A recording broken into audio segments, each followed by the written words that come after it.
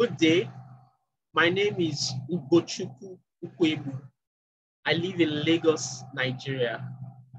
I applied for a role of session lead cloud developer with Udacity.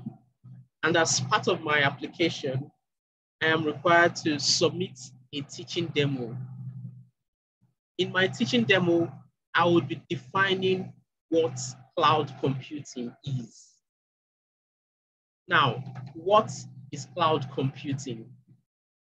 According to the US National Institute of Standards and Technology, cloud computing is a way of using IT that has the 5 equally important features that follow. 1, on-demand self-service.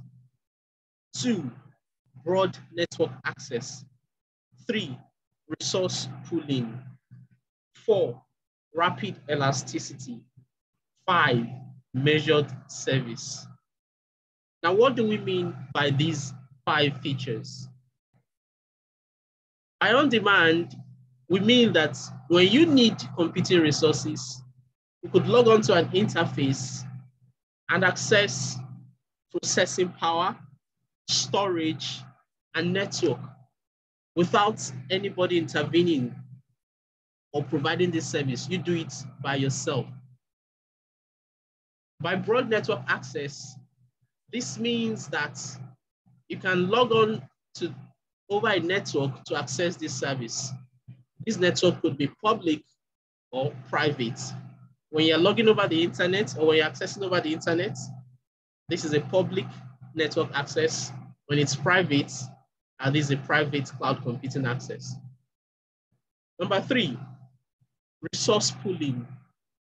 By resource pooling, this means that the provider of the service has a large pool of these computing resources. This implies that the provider can buy in bulk, enjoying economy of scale, and then they can pass on these savings to their customers to use out of this pool of these computing resources. Number 4, rapid elasticity. This means that if you want more resources, you get more rapidly. And if you need less of these resources, you can scale back. Feature number 5, measured service. This means that you only pay for the resources you use on the cloud. You only pay for the resources you consume or resources you reserve. And once you stop using these resources, or once you free up these resources, you stop paying. So it's pay as you use. So these are the 5 features that a computing resource must have before it meets the definition of cloud computing. And we have major cloud computing providers out there. The popular ones include Amazon Web Services, Google Cloud Platform, Microsoft Azure, Alibaba Cloud, and IBM Bluemix. There are others, but these are the very popular ones. And this is my definition of cloud computing. Thank you very much for the class.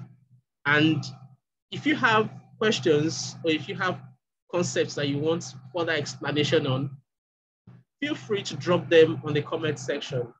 I will answer your questions to the best of my ability. And I would also appreciate feedback from you on how I presented my teaching. Thank you very much.